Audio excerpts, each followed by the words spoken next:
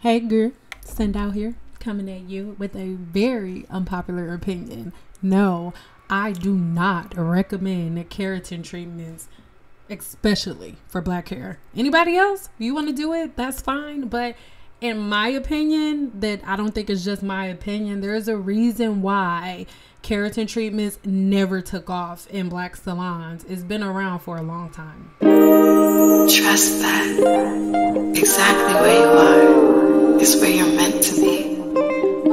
So keep your chin up so your crown doesn't fall. Remember, you're royalty.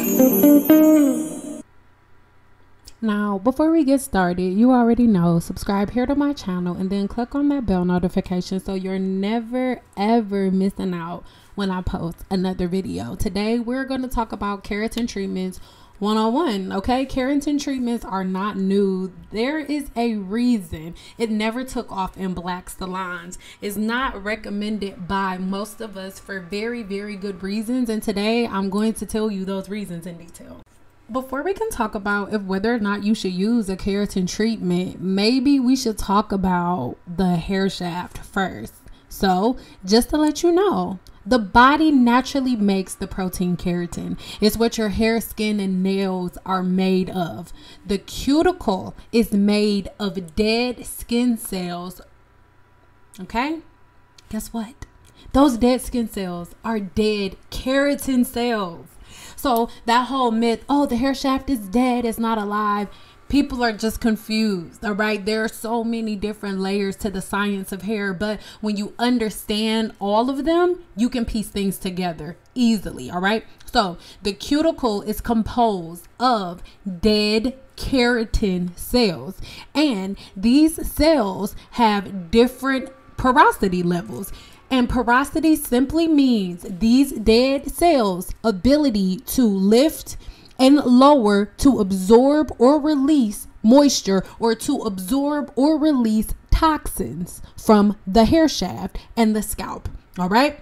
And when I say the scalp releases toxins that flow down the hair shaft, and it's the cuticle's job and making sure that it releases the toxins that it doesn't need and hold on to the moisture and the different botanicals and things of that nature that it does. All right. So when you have high porosity hair, these skin cells, these dead keratin cells, they are all open. Okay, they're receiving everything. If you have medium to normal, they open when they're supposed to and they close when they're supposed to, right? It's like normal.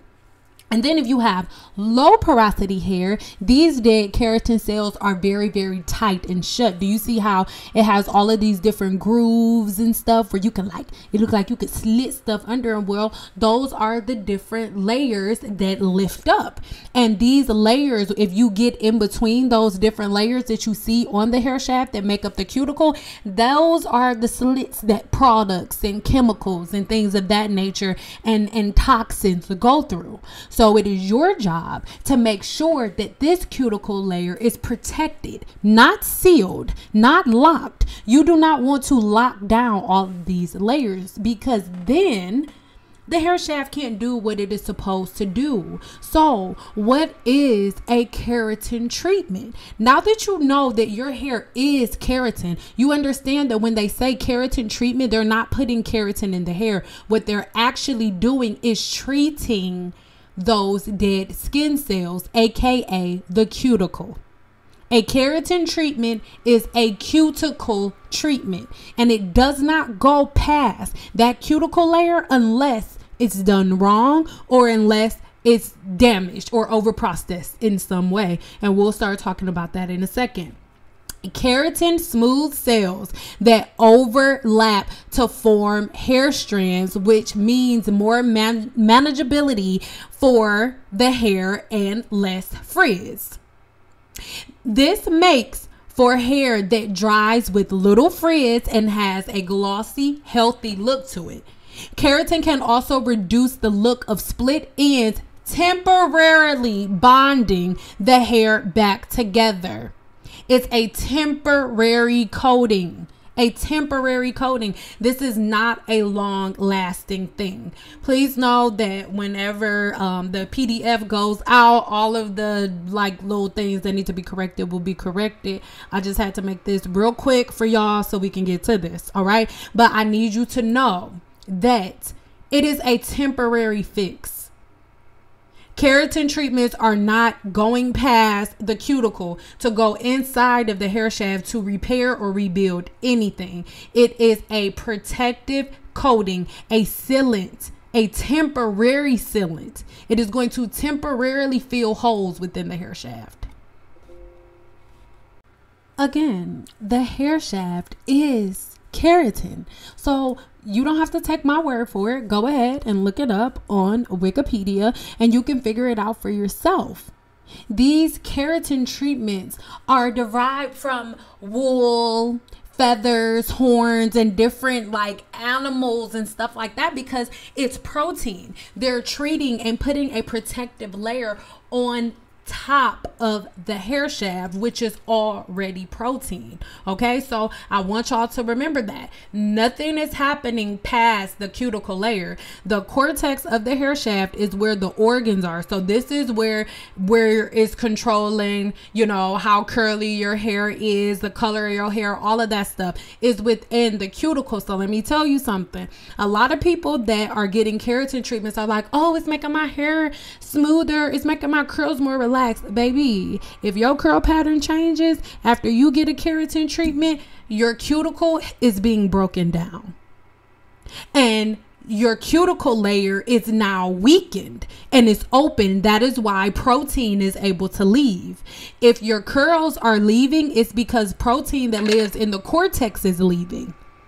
There is nothing within the formulation of this to remove protein, which means that it's breaking down that cuticle layer. It's breaking down that protective barrier that is keeping the protein that lives in the cortex from escaping. But once you're constantly putting this layer on the hair shaft, making the molecular weight of your hair shaft heavier, meaning just making your hair heavier with this sealant, then you're going to cause the hair shaft to snap and break. So peep game, right? Like I've been a licensed cosmetologist since 2009, since 2009. Keratin treatments were out before I was in cosmetology school. They are not new. But the first time around, they got discontinued because the majority of them, all of them had formaldehyde in it. But peep game, when they first came out and I was fresh out of cosmetology school, I spent like $200 to go to a class. $200 to go to a class. And then it was like a smoke cloud. And the reason that it would be a smoke cloud is because literally all a keratin treatment is they take it and they put that layer on top of the hair shaft and they heat it up. And when they heat it up, it acts as a protective coating, as a sealant over the hair shaft temporarily. Okay. And now all of these different chemicals in relaxers, perms, Brazilian straightening, which is what we're talking about now. Brazilian straightening is the same thing. Brazilian straightening, keratin treatment, same thing. Okay. So when we're talking about all of these different smoothing treatments, most of the chemical complexes are exactly the same. They're exactly the same, right? But sometimes they'll take out some things, add a couple of other things. But other examples of formaldehyde are right here. And these chemicals are extremely effective sealers. They're sealants. They are ingredients that keep the hair smooth and frizz free. It's a coat on the cuticle. It is not repairing the cuticle. It is not loving on the cuticle. It's not adding any extra bonds. It's not repairing the bonds. It is not repairing the cuticle. It is a sealant and nothing else. And if you pay attention, they're not going to tell you that it's going to correct your hair. They're going to tell you you can only use this shampoo and conditioner on the hair and you have to come back in this amount of time. Why is that? The reason that you can't use a shampoo that has sulfates in them is because a keratin treatment is layers and layers of a protective barrier cooked on top of the cuticle. So if you use a regular shampoo is formulated to cleanse the cuticle. It's formulated to cleanse the cuticle. So if you use a regular shampoo, it's not that regular shampoos are so damaging. Regular shampoos are going to remove the keratin, the artificial keratin. It's going to remove the formaldehyde. It's going to remove this treatment. I'm sorry, not the keratin, this keratin treatment. Not is going to damage your hair. It's going to unplug your hair shaft, because that's all a keratin treatment is. I paid $250 to learn that all a keratin treatment is going to do is fill any holes, any gaps, any cuts in the hair shaft temporarily. And the way that we get our clients to keep coming back over and over and over again is getting them addicted to the feeling of the holes and the gaps being healed temporarily.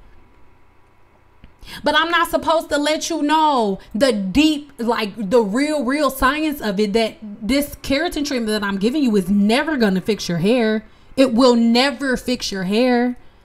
It's just going to put band-aids on it. Now, if you're going to a great cosmetologist that maybe has a plan for your hair, meaning maybe her entire motive is like, okay, we're going to use this keratin treatment, and by us using this keratin treatment to fill these holes, I'm changing her other hair regimen around. I'm just reaching to make excuses for a black woman that decides to service her clients with keratin treatments. But for me, there's no reason for you to use them.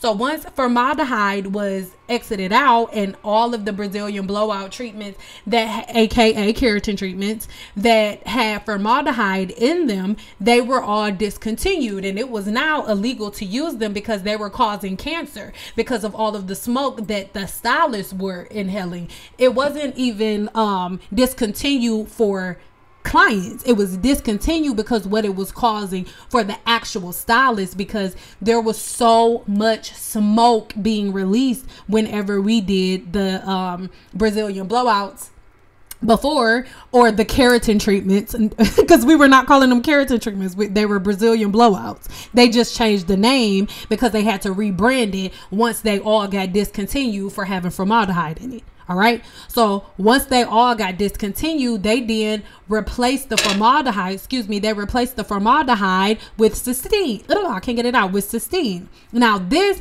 is a non-essential amino acid that is formed within the body. And this amino acid is making protein within the body. So what they do, they take this an artificial form of this amino acid, and they make a product out of it. They made a product out of it. So this is known to be a sealant, but let's get into it.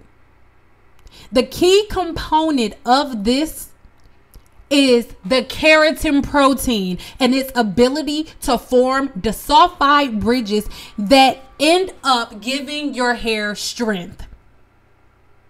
That's all. It builds temporary bridges. A temporary bridge. So think about it. If a street goes out, and normally you could just drive down the street and you get there in 5 minutes, right? That street goes out. So what do? They're going to build a bridge really quick, a temporary bridge. This bridge not going to be here for indefinitely. This bridge is just here so everybody can still get to work. But eventually they have to come back and fix that street, because sooner or later that bridge is going to give out. That bridge will not last forever. It may last for a while, but it won't last forever. That's the same exact thing that a keratin treatment is doing to your hair. It is creating a temporary bridge between your breakage and your healthy hair. Again, this is something that they use as an artificial version of this amino acid that acts as a smoothing treatment that is going to create a bridge, keeping the cuticle flat and sealed temporarily. You guys know I cannot stand the term sealed. Sealing the ends, sealing the hair, and I've always disliked it. This is why I never use keratin treatments on my clients, because I'm not in it for that. I don't like the term sealing a cuticle, sealing the hair shaft. It doesn't sound right. Knowing what I know about the hair shaft, knowing what I know about the porosity of your hair and how important it is, the hair shaft should never be sealed. So any process or any chemical service that I'm going to do to my client that requires me to seal their cuticle is something that I will never offer. And this is why the majority of black salons never offer keratin treatments. Not because black stylists were not mentally equipped to do it, not because we didn't know how to do it, not because we didn't know better, because we knew what would happen long term. But now today in 2022, y'all are letting all of these older people who know that y'all don't know the game play y'all. Just like Gina Curl. You got a bunch of black women paying $1,200 for a Jerry curl that costs $45. And now today in 2022, all these black girls are getting keratin treatments as if it is something new, when they were doing keratin treatments and getting them discontinued, reformulating, getting them discontinued again, reformulating them, getting it discontinued again ever since 2009 and before. I'm most current in 2009 because that's when I got my license. But this is not new. Y'all need to learn the science of hair. Because y'all don't know the science of hair, y'all are self-inflicted victims. It's so easy for people to play y'all. If I was manipulative, I would be making so much bread off of y'all because y'all don't know the science of hair. And as long as it sounds good, you're gonna go. You're gonna go with it. Stop going with everything. So I know a lot of you have done it because so many people have asked me about it, which is why I'm making this video in the first place. But honestly, I don't think anyone should get it. I have high porosity hair. I've never had a keratin treatment. I never will have a keratin treatment. I never gave any of my clients keratin treatments. You will not find any videos of keratin treatments anywhere on my channel. Nowhere, boo. Nowhere. Okay. I don't recommend anyone to get it, but if there is any one person who should never get it, it's somebody with low porosity hair. A keratin treatment is literally cooking artificial protein into the hair shaft to act as a protective barrier.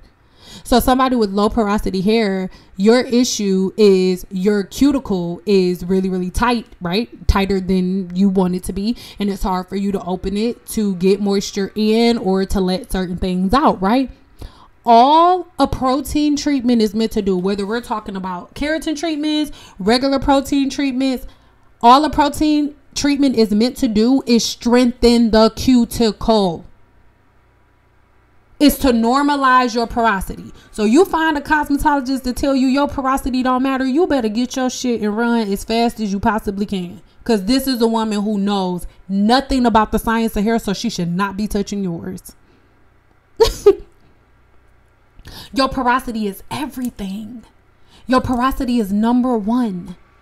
And when you use keratin treatments, you weaken your porosity if you have low porosity hair.